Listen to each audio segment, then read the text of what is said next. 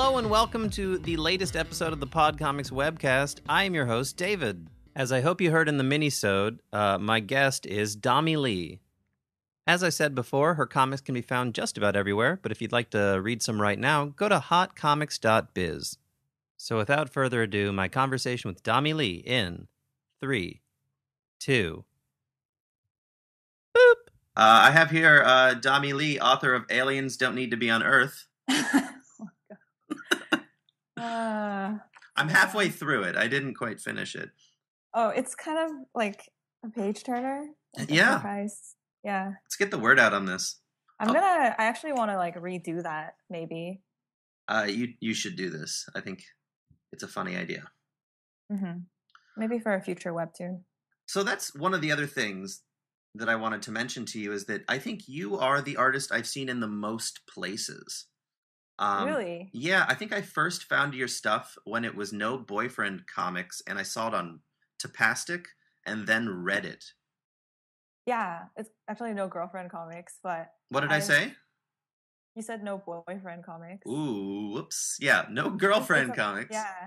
Let's run over some of the names of your comics, because right now you do As Per Usual, and you did No Girlfriend Comics in the past. Yeah. Was there anything else that I missed? So the No Girlfriend Comics I did with my friend Brandon Sheffield, who is a game developer in Oakland. So we actually started making these comics like kind of by accident, because it was like he had just broken up with his girlfriend, and I only made the first comic to kind of like cheer him up. And then he was like, hey, like this is good, and I have like about 20 more of these if you want to like keep working on these with me. And I was like, okay. And then so like we finished that, and like I posted it to Reddit, and then it was like really surprising like how well received it was over there, because like usually when I post something on Reddit, it's just like, why are you here? Just leave. And so I was like, okay, like this is a pretty good response. And then Brandon was like, I have like a bunch more of these like comic ideas if you want to like keep doing them with me. And I was like, okay. So we started another series called Hot Comics for Cool People. And our website is hotcomics.biz, which I came up with. And it's my favorite thing. So that's one thing we're working on right now. And that's actually being syndicated on Go Comics. Oh, wow. And yeah, it's, I don't know, like the audience there is kind of weird, because I feel like it's mostly like old people who read it. I think it is. And like they don't really understand like the type of humor it is that we do. It's like a lot of like confused comments and like trash talking, and like just actually, okay, I feel bad like saying this out loud, but like I would say that Go Comics is like maybe even more of like a hostile environment as like Reddit. Whoa. Yeah. But it's like old people. So I don't know. And then it's really funny because the audience on Webtoon is so young. They're also like, very confused, just in a different way. Yeah, I don't know. It's hard to like figure them out, but I think for the most part, like they get it. Yeah, and when they don't reveal it. They find something else to like about a comic, I think. I feel what's going on there is they're young. English is not their first language, but also like we don't have necessarily the same culture as, you know, like, and they don't have the same culture as each other, because you might have like a person from say like Iran talking to a person from Indonesia talking to a person in, I don't know, somewhere in North Europe, you know? And so there's not like there's an international culture, so they don't all have the same reference points. It was kind of risky. Like I did this comic about what kind of music tastes people have, and I made a reference to like Aaron Carter's song Aaron's Party, which is like a banger. And I think also like I knew that it might have been like too dated of a reference for them. Like some of these kids were probably born like when that song came out, so there are a bunch of these comments that were like, does anyone else like not know like any of these songs here? I think the average line cartoon reader was born in the year 2000. Yeah, which is horrifying. Well, okay, now that I know that you're on Go Comics, this proves it to me. You're on Tapastic, you're on Webtoon, you're on BuzzFeed, you're on Go Comics. What's left? College Humor, have you done anything for them? I haven't. Like, I've pitched a few comics to them before, but yeah, I would like to keep doing that. Actually, I'm not even sure if I'm allowed to pitch to like any other websites right now, just because I work at The Verge, and there's like a thing in the contract where it was like, we can't have you freelancing for like competitors. Okay. Which, yeah, so I can't make comics for BuzzFeed anymore, which is really sad. Aw. Yeah. I didn't know that at all. Yeah, my contract with them is up this month, so that'll be like this. BuzzFeed Comics is online webtoon right now, and there's like my comic goes up there once a week, but it's gonna end starting this month. Well, that's gonna make a lot of people. I mean, but your comics are still on webtoon, so that's good. But after you, I feel like what is it? Granola sometimes. Yeah. Is that Karina's comic? That's Karina. Yeah, I think she's really great. I think she should get her own webtoon. Sure. Yeah, I have no idea what Webtoon is planning for the future, because I think perhaps Webtoon doesn't know what Webtoon's planning for the future. But yeah, she would be an excellent candidate for having her own series there. It's funny what you say about Go Comics, because I think they're trying to create like the next generation, because you know that they're from newspapers.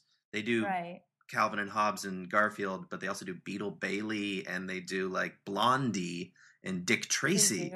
Yeah, that's like.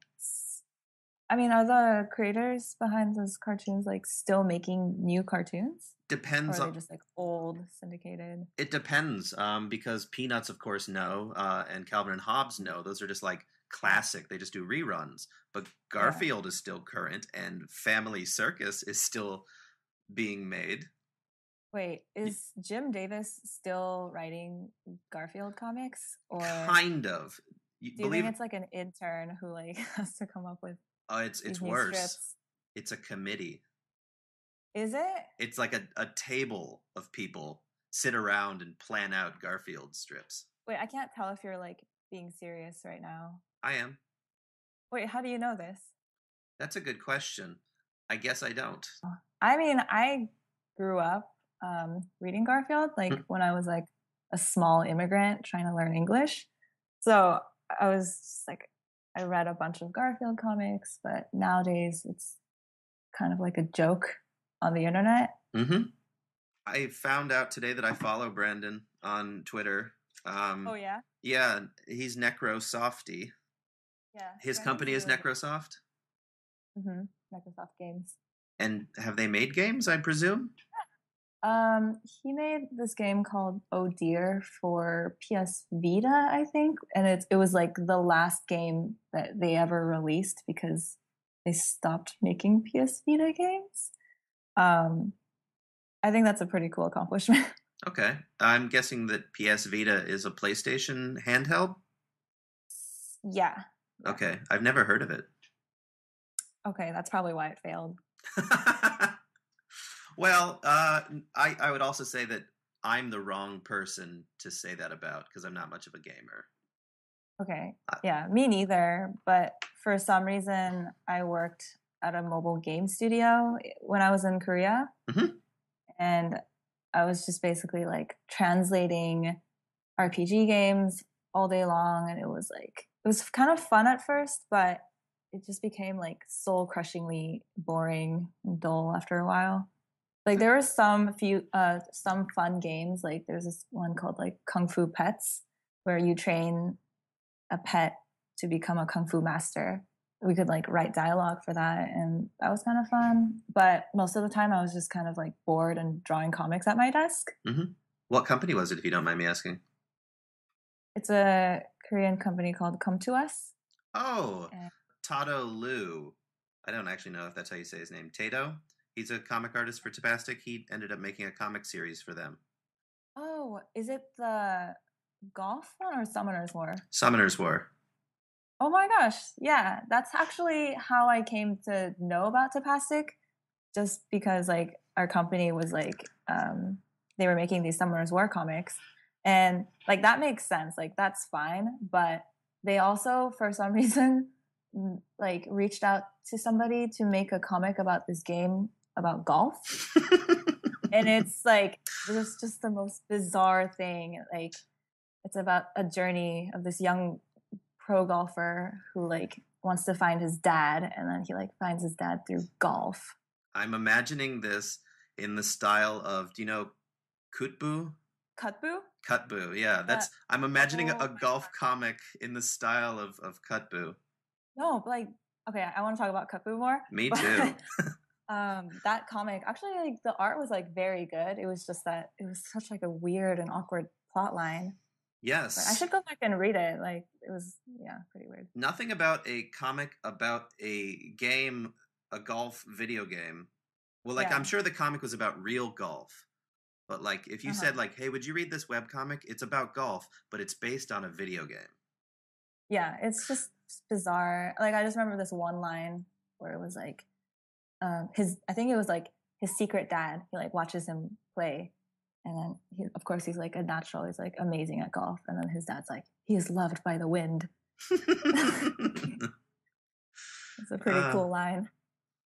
But anyway, yeah, Kutbu. I love Kutbu so much. Yeah. And I actually like asked the line editors when I went to go visit them. I was like, who is Kutbu? Like, can you tell me? And they're like, I don't know if we're allowed to say, because it's just like so mysterious. I went to a movie in Korea, and I remember that one of the commercials before the movie was obviously a Kutbu. Yeah. And like they have ads on the subway. Yeah. Like, Kutbu is drawing ads for this like chiropractor. That's like insane. Acupuncture. Yeah. Kutbu is it's half insane, but half like just a really angry fifth grader, like scribbling like, what if a head came out of somebody's ass? Yeah. And then it farted. Like so crazy, but it's also like so genius too. It has made me laugh out loud plenty of times. Yeah. Kutbu never stops making comics. If Kutbu speaks English, I'm assuming it's a man. Okay. But if he does, and I would love to have him on the show. That would be a victory. I heard rumors that Kutbu is a woman. Okay. Yeah. I said, it could, there's no reason to believe that Kutbu is male. Yeah. That would be yes. I would listen to that episode so hard. This is my goal. All right. Yeah. Well, let's talk about your comics. Okay. So we got off track. So you mentioned, remind me again, the one that ends in .biz, hotcomics.biz? Yeah. It's Hot Comics for Cool People. That's the full name, yeah. And the website is hotcomics.biz. B-I-Z. Yeah. As per usual, and then the comics that you drew for Brandon were called No Girlfriend comics. No Girlfriend, yeah. Well, at this point in the show, I usually ask people to explain the name of their comic if the name requires explanation. So I know that as per usual means, that's just how it goes. This is regular. Right. But why did you choose that name? I actually started drawing as per usual for my college newspaper. And my roommate at the time, she was always saying things like, like my life sucks as per usual. Like, we went to UC San Diego, which is like the most boring school on earth. And I guess it was like a good thing that I went there just because like that's how I got started in comics. And actually Reza, who draws Poorly Drawn Lines and Trash Bird, we used to draw for the UCSD like newspaper together. And that's how I like met him. And like he's been like really awesome about like he's actually the one who like got me started with Webtoon. Yeah, I owe him like a lot. We have him to thank for you. Yeah, basically. So we talked about your name a little bit. So let's talk about the look of your comic. So if someone said, "Hey, I've never seen your comics. What do they look like?" I've heard it being described as being really similar to like the Scott Pilgrim series, which I don't know if that's like a good or bad thing because I feel like I'm kind of just like ripping off of his art. But I didn't mean for it to like look like that. It's just like the only way I know how to draw. Well, okay, let's forget that for the moment. Okay. So there's big eyes. What else? I honestly there is a main character, right? As per usual, yeah. Okay. It's supposed to be myself. Or like looks wise, it's like what I want to look like. Okay. Just like the double buns and like the egg shirt. I wanted to ask about the egg shirt. Yeah, I don't actually own that egg sweater, but I would like to. Yeah. I think eggs, they look great. They taste great. They're the perfect food. You can make any kind of eggs you want with them. Yeah. So versatile. So that's a plug for eggs. From DAMI. Plugging eggs. Eggs.com. Eggs.biz. Eggs.biz. To me, I guess I really thought of your comics as being black and white primarily, but they're not anymore. Did you start doing black and white or grayscale? Yeah. I started out doing black and white just because I'm really bad with colors. Like that's the only reason. Like if I wanted to like lie and say why like I like black and white, is because like it kind of reminds me of like manga. Like I grew up reading like a lot of mostly just Pokemon comics. Yeah, so I kind of like that it emulates that style a little bit. What's your favorite Pokemon? I think growing up it was Raichu. Okay, but now as an adult you have a different one. I like Psyduck. I can relate to Psyduck a lot. You know what? I just realized that, okay, so there was a comic you did where you were, in the last panel, you were like at a bar drinking and you're sitting next to Psyduck. Right. I had no idea why it looked like a platypus. I was like, I don't get this. Oh. I just assumed it was a reference to something, but now I see that was Psyduck. Yeah. Oh, there you go. So how do you relate to Psyduck? I mean, don't you feel like Psyduck would be like a really good drinking buddy just because like you can both like complain about your lives together? Can Psyduck speak? No. He can say his name like over and over again, but like you would know what he's saying like by the tone of his voice. Psyduck. Yeah. Okay. I'm so glad we managed to talk about Pokemon for a second there. Yeah, I'm really glad we got that in there. Well, when you said that you read manga, there's definitely a manga influence in that, like in the black and white comics, there's definitely like dots, for like a texture. Tones. What's it called? Mm-hmm. Screen tones? Yes. Yeah, I really like the look of screen tones, and I use this program called Manga Studio to draw all my comics. I think it's like way better than Photoshop just because like it creates like way better lines. Yeah. I can't agree or disagree. But yeah, I mean, Photoshop was not made to draw in. Manga Studio was basically like, what if we took Photoshop and then just made it for drawing? Yeah, so awesome. Manga Studio had that advantage as being designed as for drawing, whereas Photoshop was just kind of a thing which everybody turned into a drawing program. Mm-hmm. Well, let's talk about how jokes are written. That's really, at the moment, what the podcast is about. Mm-hmm. So the way I like to do this is that we talk about the last comic you made first, and then we're going to talk about your next comic, the one that you haven't started on. So what was the last comic that you published or the last comic that you drew? And if you can if you can tell me like it's a joke, that would be great. Tell it to you as a joke? If you can. Not all jokes translate. I feel like that's kind of like why I'm a comic artist, like just because I don't think I'm that funny like in real life. I think I'm much better online. But I'm working on this comic right now that's the time like I taught English in Korea, and I learned like all these Korean drinking games. Mm-hmm. And the joke is that like first I list like 2 Korean drinking games. Like one's called Titanic. Have you heard of it? I may have even played it, but yeah, I don't remember. It's actually like one of my favorites. Like you take a glass of beer and then you put like a shot glass. You float a shot glass in it.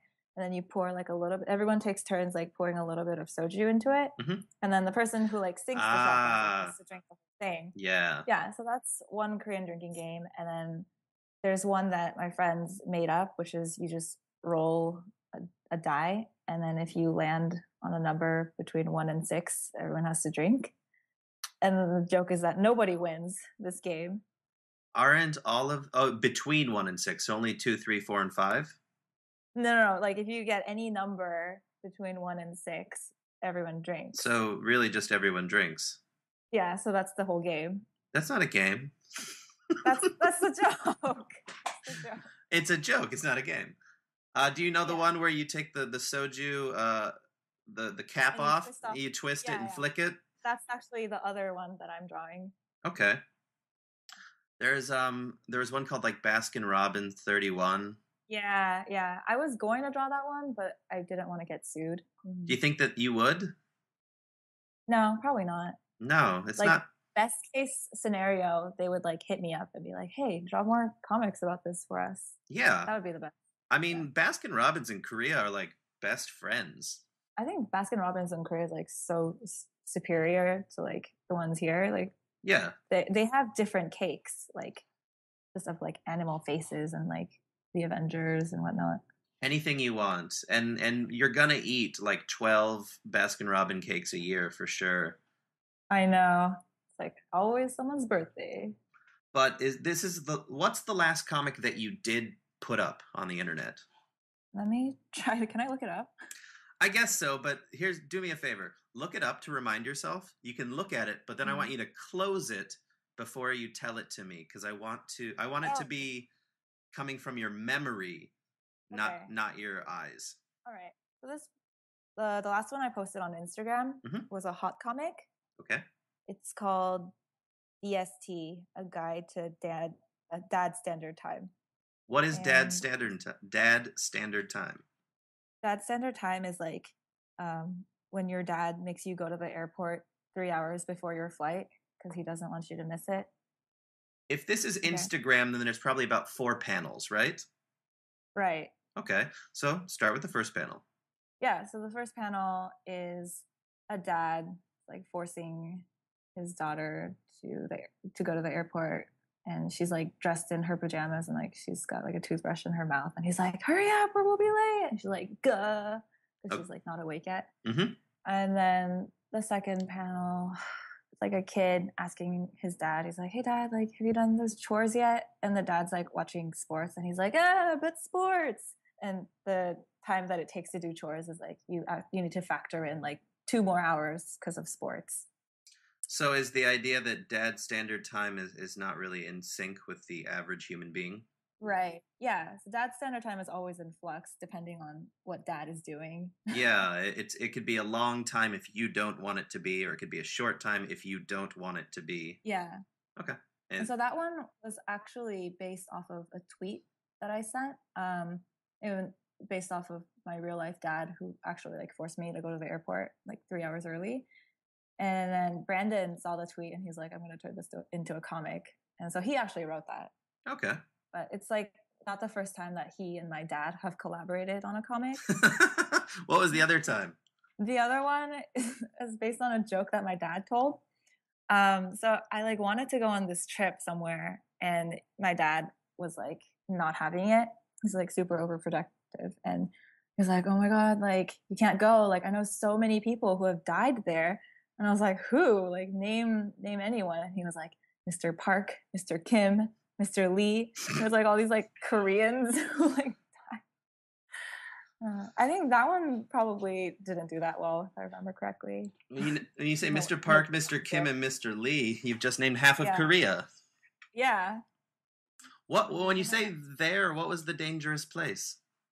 I don't want to say it just because like I don't want to say. Oh, it's the Philippines, isn't it? Oh my God. Yeah. Whoops. Okay. No, I don't. Okay.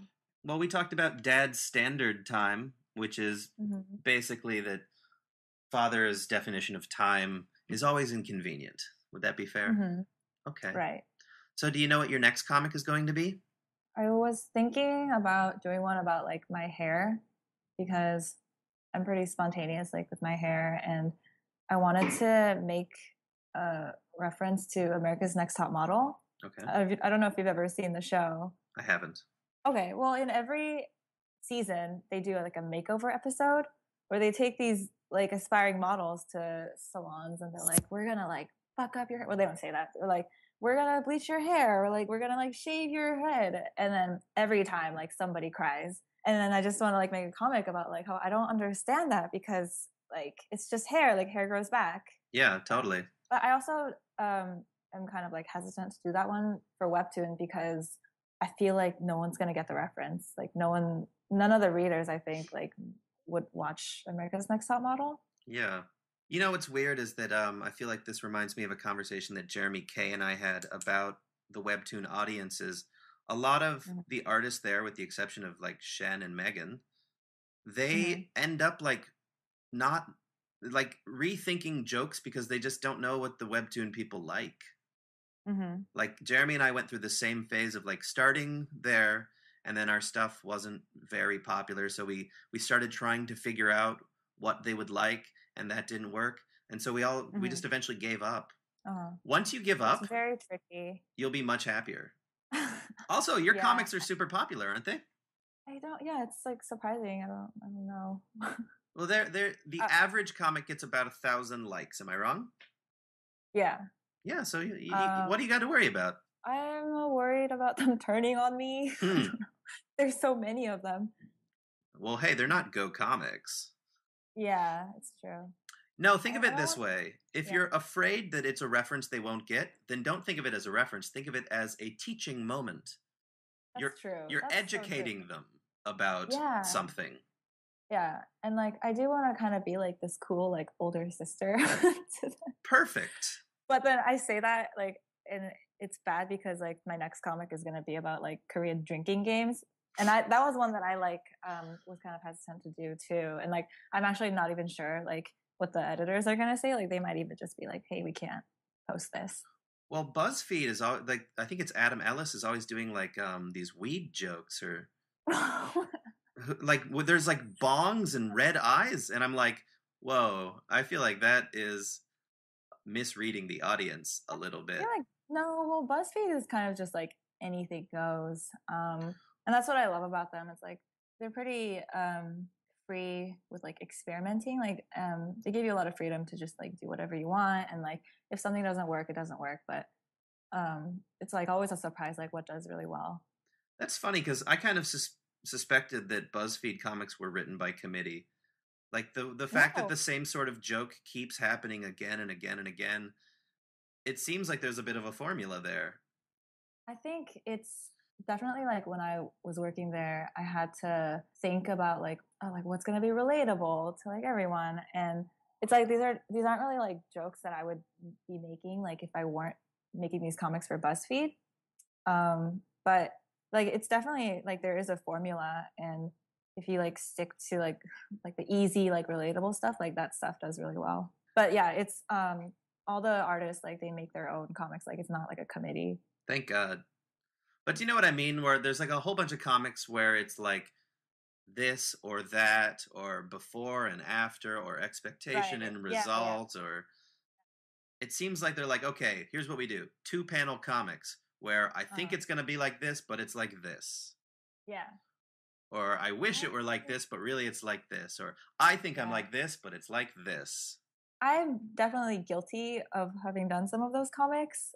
I don't want to, I don't know, it's like hard to say because it's like you want to like balance like making like stuff you like and also like stuff that's going to be popular on the internet. So that is the balance, I think. That is the exact balance of our job, is making what you want to make and making what people want to see. And if you're lucky, I'm going to put you in this category. People like you and Shen, the things that you want to make are the things people like to see. I actually like, I don't even know even still if what I'm making is like something that I actually like want to make for myself. It's hard. Well, I had an idea. Since you seem to worry about comics not succeeding or comics failing, have you had a big flop? What's your biggest flop? All the time. Definitely like my earlier stuff, like nobody was reading that. And no. We have to talk about once people started reading you, what was one comic that just did not connect with the readers? Can I look back and see? Yes, for this you can. Okay. And while you look, we'll talk about things not related to comics. Do you like K-pop? Okay. It's okay. I don't really listen to it that much. You did a strip. I don't know if it was recently, but you did that was The punchline was Moji. Yeah, it was like somebody at work like asked me to make a comic about K-pop.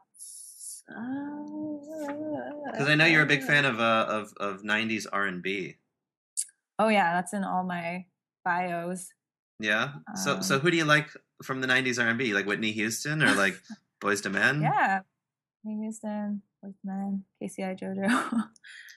I would like to hear a joke which flopped because flops are funny. Yeah. I've had so many flops. Yeah, me too. And there are flops which you're kind of like, okay, I get it why that didn't work. And then there are flops where you're like, hey, I personally loved this joke. And if you guys didn't like it, well then fuck you. Can I talk about a comic that I like never posted just because I know it's gonna flop? Of course. Yes, let's talk about that. Well, let's do that. So what comic did you never post because you know it will flop? So we did this thing one day called BRL. It's like BuzzFeed Request Live. Mm-hmm. And I asked for people to send me like comic prompts. And then someone was like, make a comic about Panic at the Disco. And then I tried because like I don't listen to them. Like I don't know anything about them except for the fact that like that one guy wears eyeliner and he really likes suspenders. So the comic was like, why Panic at the Disco broke up in 2009. And then the comic was just basically like them having a dispute because like one of them stole the other guy's suspenders. And it's like a super like weak joke. And like, I'm surprised you didn't do a joke about just going to the club and like wanting to get the hell out of there. Like somebody panicking at a disco. That's pretty good. Maybe I'll redo it. I don't know. That seems like I can imagine so many cartoonists I know doing that. Like, I hate going to clubs, and then they like the person freaks out, and like they just go home and read or something, watch Netflix. Yeah. Panic at the Disco. That's the name of the strip. That's really good. How about you said you have other ideas that were like this? Give me another one. Well, there's some comics that I've posted that I just like don't even put my name on just because I'm so ashamed of it. Okay, let's definitely talk about one of those. I'll just like release it into the wild and like not. How? Like just on Imager? It's mostly, or like Twitter mostly. Well, that's like attributed to me anyway. But, yeah. Oh my gosh, I just found another comic thing that I did, but this series called Illustrated Text Posts. If you go to illustratedtextposts.tumblr.com, it is a bunch of comics where I've taken like really popular text posts from Tumblr and turned them into the comics. I think I saw a couple of those today on your Tumblr. Yeah. I know you said that there's a separate Tumblr for it, but I'm pretty sure I saw one on your Tumblr. Yeah, I'll like reblog it to my own. Okay. But that really helps me because I'm so bad at like writing jokes or like coming up with ideas. When you have an idea, when you know that you've just like, ooh, that's a good idea, do you write it down or do you put it into your phone? What do you do? Yeah, I'll like write it down in my notes app. Okay, in your notes app. A bunch of nonsense. Yes, of course. Yeah. And so like, how many ideas do you think you have in that? Like usable ideas? No. Just how many entries? Like 20 or so. Okay. But it's really just like really, really bad. So when is the next time you have to make a comic? Like tonight. All right. This is wonderful. Yeah. So later today, at some point in time, do you know what comic you're going to do today? So today I have to finish up a webtoon. I'm almost done. And then I have to get started on the next hot comic. Okay. And those are ones that I don't write. Like Brandon writes those and I draw them. So that's actually like one of my fears is that like people think that like I'll write these like really good comics, but it's like actually him. And like I don't want to take the credit for it because he's like actually like one of the funniest people that I know. But he's purely a writer. So he's working on like a couple different comics with other artists too. Okay. Like, where he'll write it and like they'll draw it. What's the like later today? You're gonna sit down and you're gonna finish one for Webtoon, and then the other one has already been written for you. So yeah. What I'm looking for is the next time you have to sit down and draw one that you wrote. Right. When is that? That's probably going to be like later in the week, like Tuesday or something. Okay. So when that happens, are you going to get out your notes app and like try to find the idea that you're going to do? I'll like sit down and I'll like scroll through my notes app, but there's not going to be anything that I can use. So what do you do then? I'll just kind of like stare at my screen until something happens, or I'll like go through my Tumblr archive and try to redo the ones like from when I was like first making comics, because I think like the ideas that I had back then were like pretty good, and it was just that like the art wasn't there. It was literally just like pencil sketches or like drawn with a ballpoint pen and like scanned in. So I want to go back and like redo some of my old stuff, or like the one I can't even remember the name of the one that I wrote when I was like 7. Aliens don't need to be on Earth. Maybe I'll redo that one. Or like sometimes I'll go through my tweets and try to make a comic out of that. Sorry, I was just thinking that when Naver said, "Hey, have you ever thought of doing something with a storyline?" You're like, "Well, actually," and you just slide aliens. Check out this bad boy. Is it aliens don't belong on Earth? Aliens don't need to be on Earth. Aliens don't need to be on Earth, and just to be here. Just slide it across the table, and they're like, "Oh, we see. Very good. We would like to buy this for 1 million won." Yeah, that's a pretty sweet deal. I wonder if anybody will get that joke. Yeah, say go on my Tumblr and see. Yeah. Oh no, I mean the 1 million won joke. Oh, actually, I just got that. Okay. Slipped one by you. One of the things I like to do is to ask you what comics you like to read, so you can plug some of your friends. Okay. Definitely like the people that I worked with at BuzzFeed. Karina Farrick. She draws like amazing comics. She's an amazing animator. Haejin Park. She's like there were 3 web artist fellows, and so it's like me, Karina, and Haejin. Their Twitter handles are it's at Haejin Duck. Okay. And Karina's is at Dilphosaur. Is that with a PH? No, it's like Eilfosaur. Oh, Dilophosaur? Like Dilf, but like Dilphosaur. With an F? Yeah. Dilphosaur. Yeah. What the heck does that mean? I don't know. I think it's like Dilf mashed with like a dinosaur. Is a Dilf like a MILF, but it's a dude? Yeah. You've never heard of Dilf? No. Yeah. And would a Dilphosaur be like an old dude that you want to sleep with? I don't know. I think we're like reading too much into this. Well, if I get her on the show, that's Karina, right? Yeah. Yeah, I'd love to have her. So if I do, I'll ask her about Dilphosaur. Okay, cool. And Haejin Duck. I saw her stuff recently, and I was thinking it looked like the Hungry Caterpillar. Oh yeah, yeah. Her style's like very unique and like it's beautiful editorial illustrations and stuff. It looks just this one comic that I'm thinking of. It looked very much like a children's storybook, and yeah, the Hungry Caterpillar specifically. So I was wondering if it was even digital or like how it was created, because it has sort of. Oh yeah, she does them all by hand. Okay, but like paint or colored pencils? Do you know? Like watercolors, I think. Okay, yeah, because there's a lot of texture. And you said the 3 of you were webcomic fellows? We're web artist fellows. Is BuzzFeed like a university? I think that's what they were like trying to do.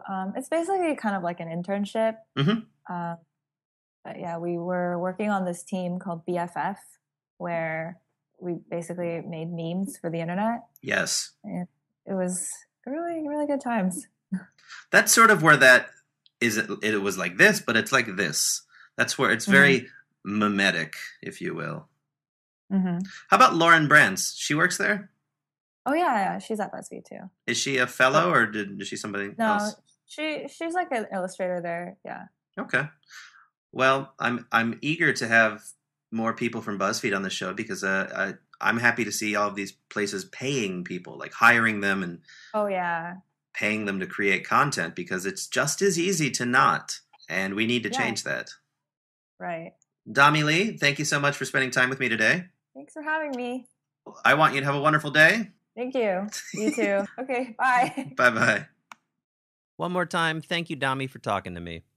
The next episode of the Podcomics webcast will feature Sarah C. Anderson, who makes Sarah Scribbles. I recommend reading a whole bunch of her comics, which can be found at sarahcanderson.com. Now, if you're too old-fashioned for the internet, Sarah actually has a book out from Andrews McMeel called Adulting is a Myth, and I believe it's available at amazon.com. So, until next time, gang, adios.